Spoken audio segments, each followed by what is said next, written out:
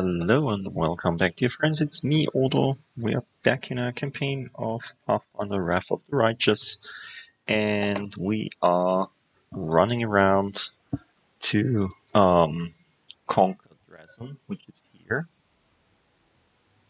But before we can do this, there is a lot of armies in between us and them.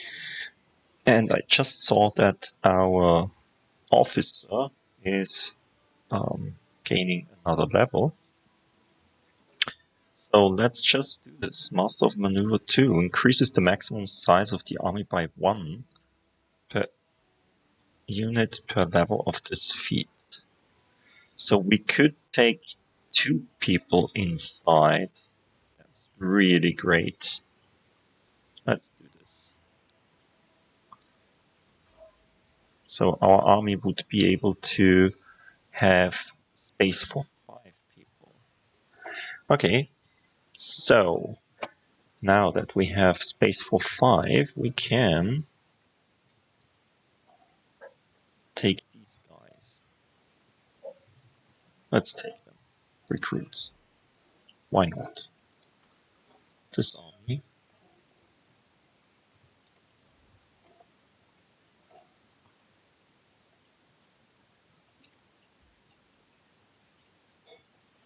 Let's travel there.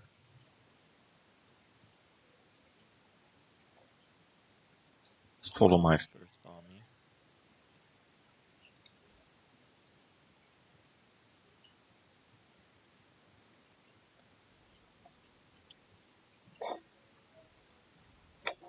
So, how about you? Should we attack this second demon army at once? Or should we just take this army with us? Will we be able to kill them without losing stuff? We have 30 out of 34 mana, so no. Let's just say we go and fetch this army.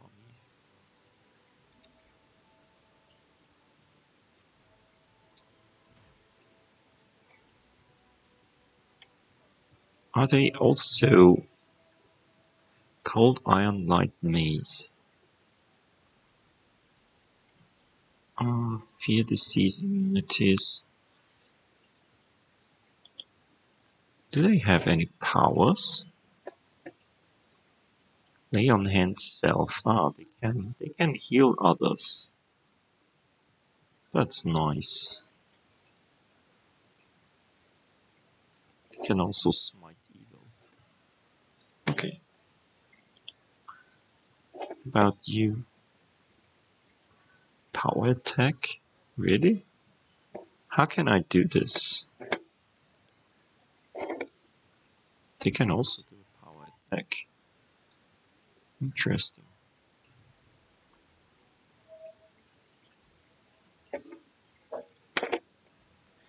We'll have to look at that in the next fight. If we can do this. So now we are level 4. That's nice. Yeah, let's go back to our group. I went further above and got some rare gens here. And now let's camp.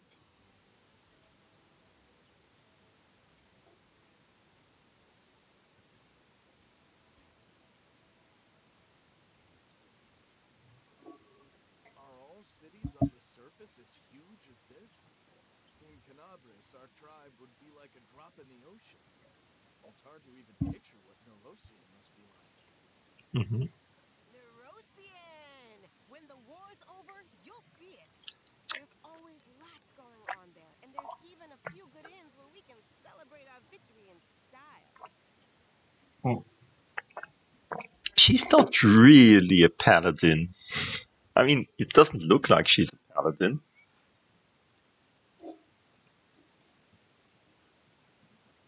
Okay, let's continue.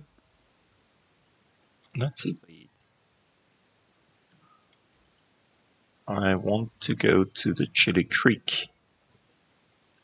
Yeah, we have some small quests.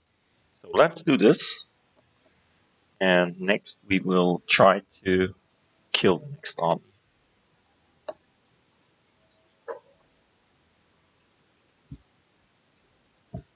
Probably not in this session anymore.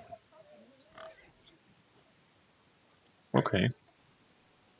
My dear pig, what did you say?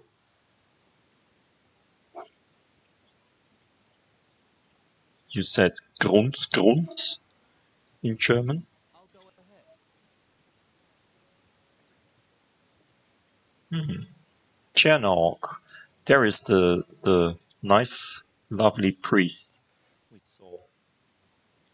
Jernaugh walks thoughtfully around the grove. He pauses in front of a few trees, lingering here, there, for some time. He seems to be examining something careful. At the sound of your footsteps, he turns around abruptly, but the anxious expression on his face quickly gives way to an amiable smile. Commander, it's so good to see you. Seems you've found time to visit our quiet backwater after all.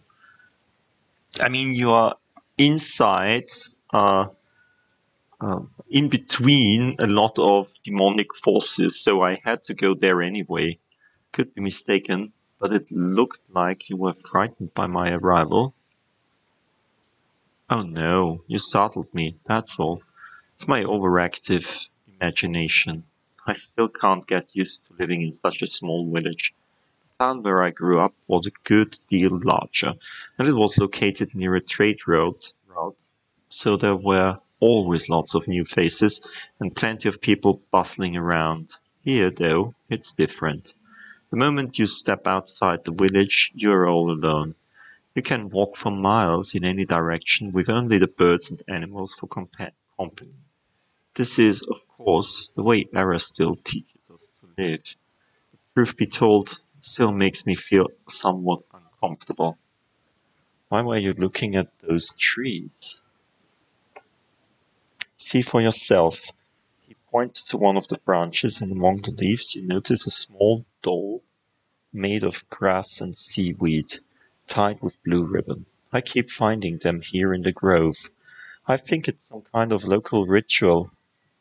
I've asked the villagers to tell me what it means, but they won't give me an answer. I just don't understand the reason for all this secrecy. Well, I'm getting used to the way of things. I still get the occasional sidelong glance from the locals, but that's not surprising. After all, I'm just some stranger who decided to show up without an invitation and settle down in the village. But the church warned us about this. Such caution is to be expected at first. I have to do my best to earn their trust. I heal, I purify the water, I give blessings. Sooner or later, they will accept me as one of their own. Probably. If you are what you say you are. It's so quiet here. War makes you forget what peace feels like. I understand. My time in Canabras gave me a small taste of war. I only had to live through it for a few days. But I know the horrors I witnessed will haunt my nightmares. I know the horrors I witnessed will haunt my nightmares for years to come. Okay, strange sentence. I cannot imagine how hard it is for those like yourself, soldiers, who have given their lives to this cause. Priest places a hand on his heart. You have chosen to fight there in order to protect our peaceful and quiet life here, and I thank you from the bottom of my heart. Well, I'm a bit distrustful from the Pathfinder Kingmaker series where the Sarenrae priest, who also talked like that, was the traitor.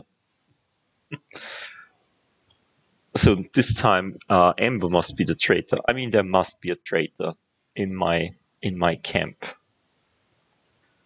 It's so foreseeable. Now you always have to have a twist somewhere. I mean, when I was younger, there were movies, and when in the movie there was a twist somewhere at the end or in between or in the middle of the movie, it was considered well done and surprisingly. But today it's like every series, every movie, every game you watch, there is always a twist applied. So it's not very what's it called, unforeseeable.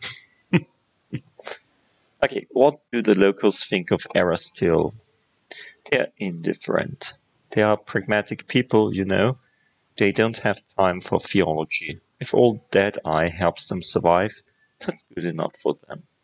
You know, some priests get overzealous with sermons. They demand that people pray, observe all the rituals, make sacrifices.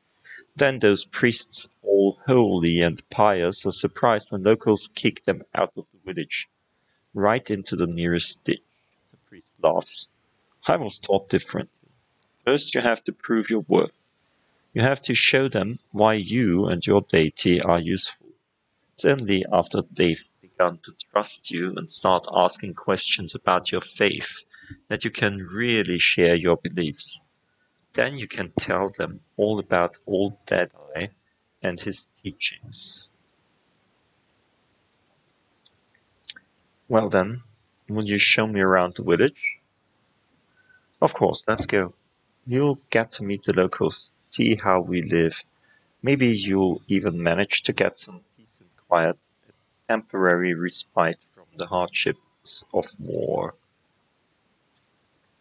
Don't be offended if they start gawking at you. In this remote village, people have never seen a fox. Come to think of it, people have never seen your kin where I grew up either, and I bet that even in Kinabras you'd seem exotic to many. But I have already explained everything to the locals as best I could, so they shouldn't stare too openly or ask silly questions. Where are you going?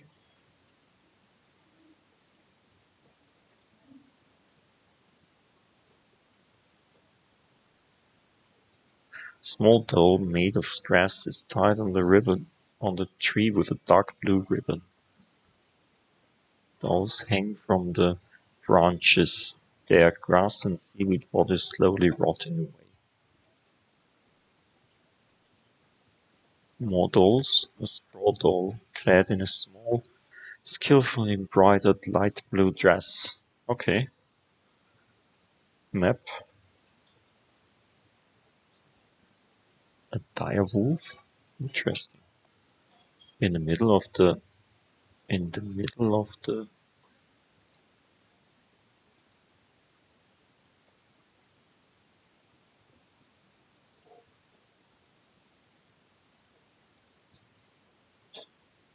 Okay.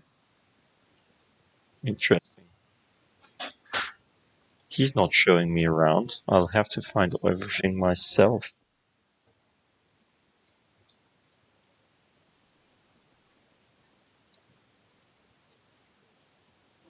Old faded blue ribbon hangs from the branches of the tree. Okay. We could kill the elk for some XP. Probably shouldn't. A piece of grey ribbon hangs from the branch. Okay. So this is older here.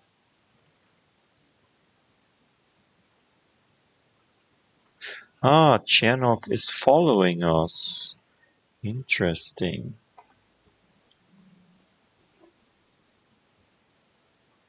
What a beast. We've got you now. Watch out for those huge teeth. Don't let them catch you. Okay. Sounds interesting.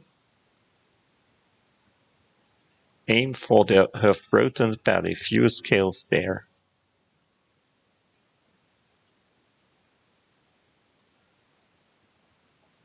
Don't be afraid, everyone. We've fought ones bigger than this.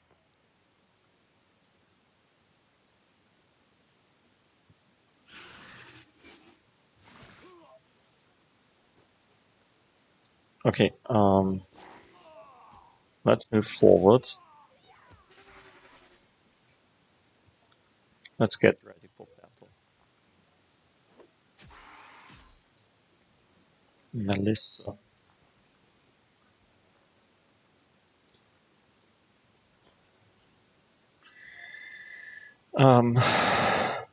A Hydra.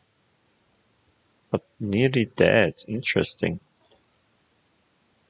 Ah, come on. Don't do this. That's Inspector.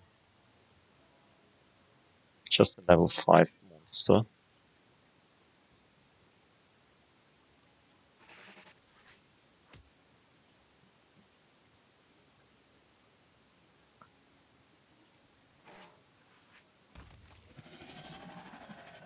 Killed it.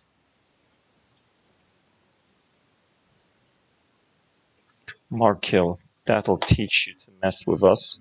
A man with green eyes, the broad shoulders of a swimmer, and the calloused hands of a fisherman shakes his fist at the beast's motionless carcass. Something's got them all worked up. That's the second time they've crawled out this month. So let them come. A woman, her eyes, the same shade of green as the fisherman, smiles at you. It's not the first time, and it won't be the last. But what's it matter? They can't hurt us, and we can use their hides to make a lot of waterproof coats and cloaks. Markil, Melissa, I'd like to introduce you to someone. This is Slot Bartfast, the commander of the Crusade. He's the one I told you about. Ah, a real hero in our little backwater. So nice of you to drop by. We've never had anyone so important to come to visit. Heroic acts are important, but sometimes it's good to leave the front lines and talk to ordinary people living ordinary lives. Anyway, welcome to Chili Creek. Hydras are usually far more dangerous. That beast was not at its full strength. I can tell you have an eye for such things. Well, of course he does. He's the commander of the Crusade. He probably could have told you all that with his eyes shut. Alessa smiles at you. It's all thanks to our mother, Icy Rill. She takes care of her children, won't let anyone hurt them. She fills our nets with fish and drives away the monsters. That's right. And if she doesn't drive the beasts away, she'll weaken them. So we can kill them and harvest their hides. I see Rill. Who is that? She's right here. Markil nods toward the river.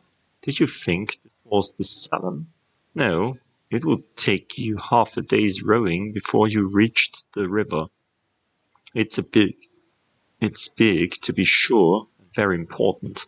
The Salon flows through at least a dozen countries. But where would the great Salon be if it wasn't fed by thousands of little streams and creeks, such as our dear Icy Rill? The people of Chili Creek hold the river in great reverence. The priest's observation is matter of fact, but you notice his voice sounds a bit strained. Ah, there's the problem. They are heathens. They don't like Aristil, but the river goddess. How can we not?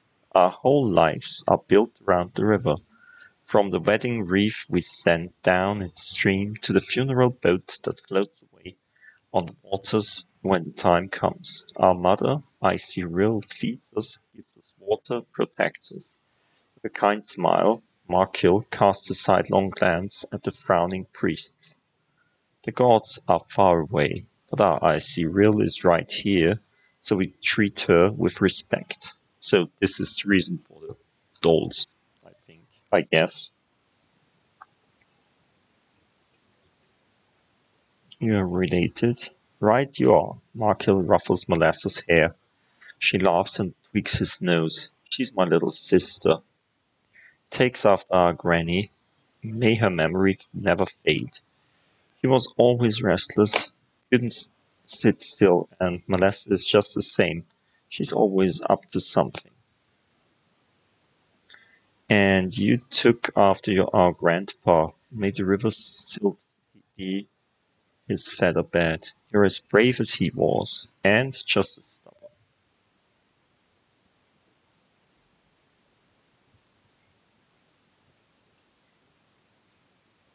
Okay, are you in charge here? Well, how should I put this? Our village is too small for anyone to be in charge. We just happen to know a thing or two about using a weapon. So if some nasty creature comes crawling out of the river, we give the orders. But when it comes to fishing or fixing nets, we'll be the ones following orders. We are not an army, and there are no officers here. We all live together, solve our problems together, and serve the icy rill together. Well, this looks um, like an anarchic society. Interesting. Although, truth be told, it's only been in the last few years that people have really started listening to us. Before that, villagers kept to themselves and no one wanted to go poking their nose into anyone else's business. When we first came up with the idea to start trading on the river, the other villagers stubbornly dug in their heels. But after money and goods began to flow into the village, they changed their minds. Yes, the village has been growing. We're getting to see all sorts of things we had only ever heard about before. The year before last, we had a fair and people came all the way from Canabras to attend.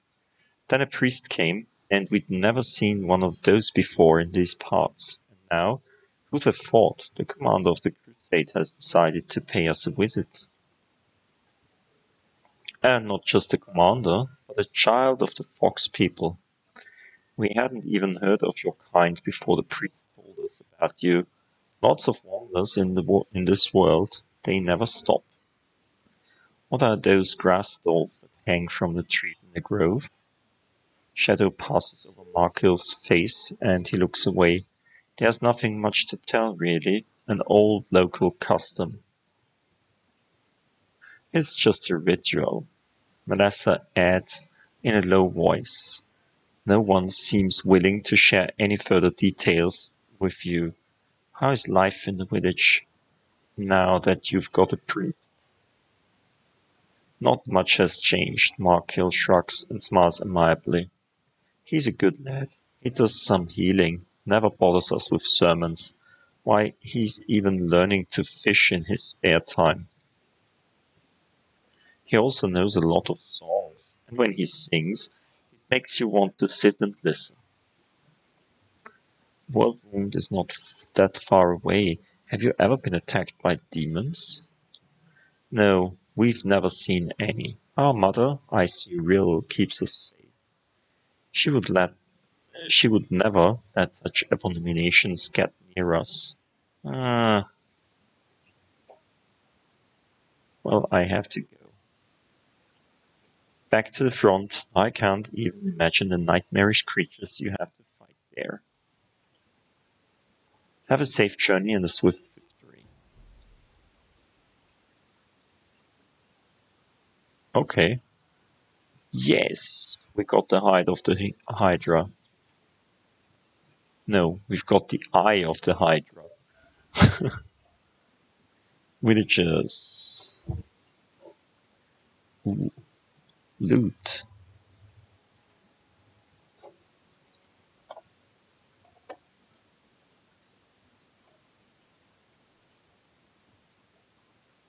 Pick the lock.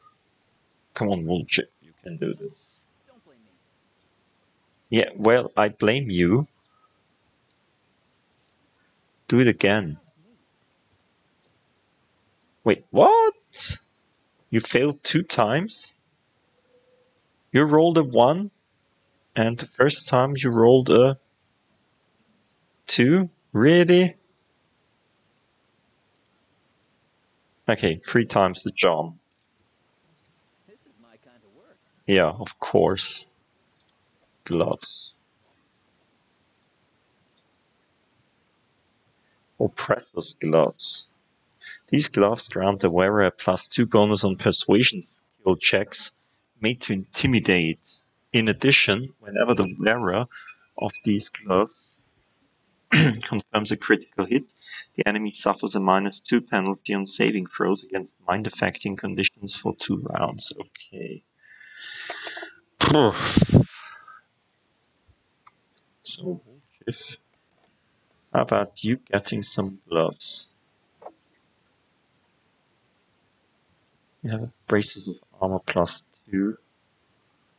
So, how about you take these two instead of that? Ah, these are gauntlets, not armor. Not braces. Interesting.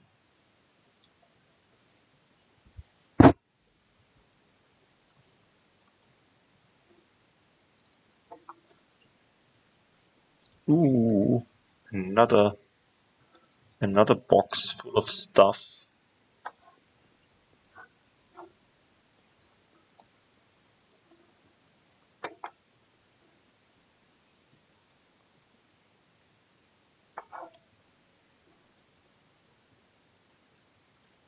More stuff.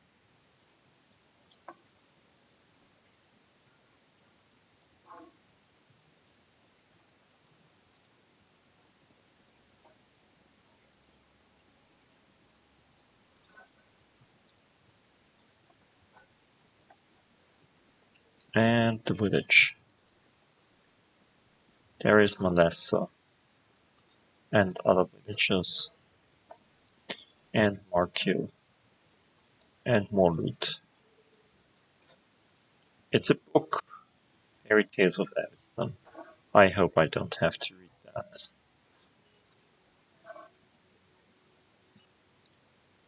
Oh, there is Jernaugh.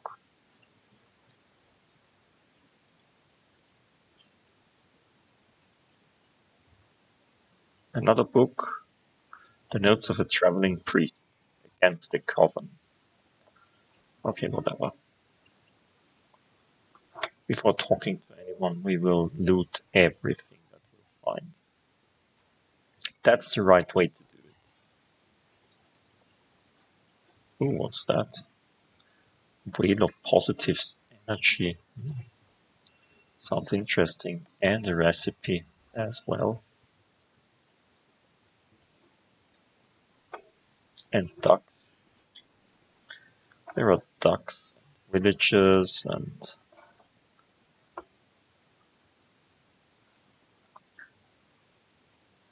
oh, let's move there first. Ooh, nice. Come on, Woolchief, do your best.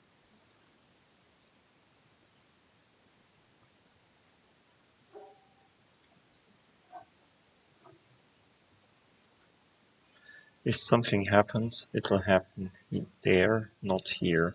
Things stay quiet around here thanks to the river, and that's how it should be. Okay.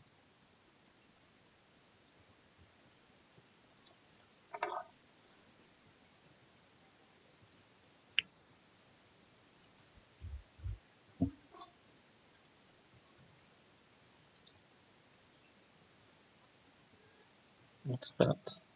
Golden trinket. And more stuff.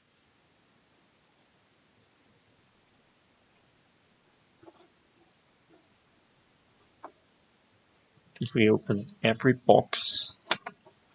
Yep, we opened every box.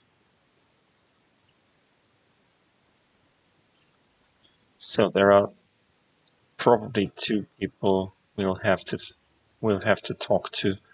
These 2 are 3 people and Jernaugh. Talk to him first. Oh, but we talked about that all.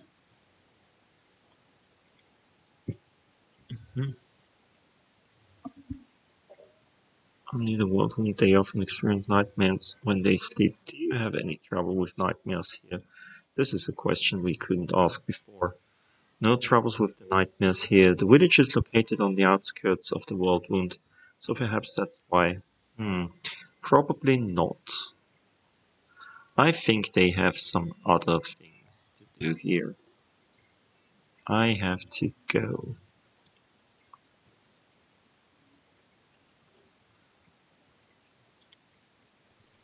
So let's talk to these two.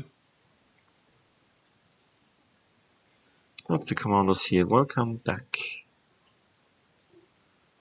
Oh my god, it's too much. Near the world wound they often experience. Don't know what you're talking about. If I'm honest, I sleep like a dead man. Nothing to complain. Do we speak with both of them? Ah, yeah, we speak with both of them. Not much happens in the village. I'm sure you have a lot going on, and stuff is always happening in the cities and on the front lines. But things are pretty quiet out here. But let's see. What's the latest news from our little village? Well, we went fishing and caught some roth. They were big too. Nice and plump, fast as piglets. Fat as piglets. I tell you, what else? Weevils have eaten through our carrots. They gobbled up everything down to the last stalk. Then the other day, old Bragg went up to fix his roof and took a hard fall. If it hadn't been for Jernaugh and his prayers, he'd have kicked the bucket by now. No doubt about that. You must think it's ridiculous to call any of this news. Also, Jernaugh is just downright wonderful. I don't know, maybe his prayers are working, or maybe he just has a lucky touch. But whenever he blesses me, I always catch a boatload of fish. Also, he sings like an... Enough already, Marco frowns. Jernaugh this, Jernaugh that. It's all I ever hear you talk about. Oh, she's got a crush on him. That's her. And deities here? Faith, religions, deities. With all due respect, no one out here has time for such things. Maybe people in the city can go around saying prayers and listening to sermons, but in a backwater place like this, it's just blah blah blah blah. Mother I see real. Yeah, but this sounds like she's a goddess to you. Yeah, the river doesn't care about prayers or sacrifices. If Icy Real wants something in exchange for her help, she just takes it without asking.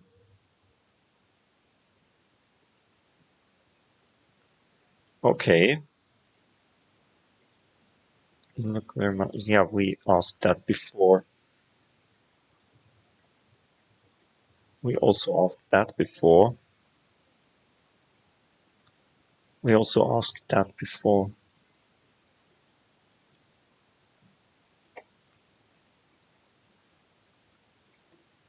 And they didn't tell us anything. I have to go. Okay.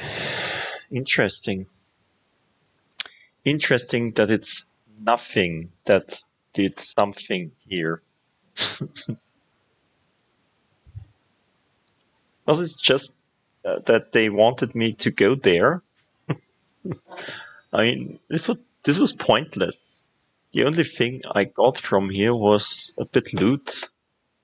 Nothing else. No XP, no... I mean...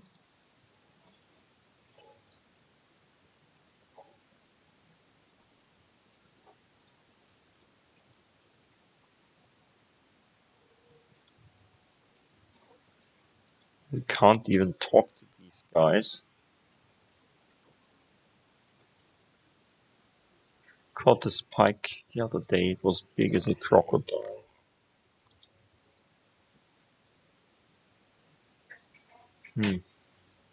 Okay. We'll stop for here for today. See you soon. Bye.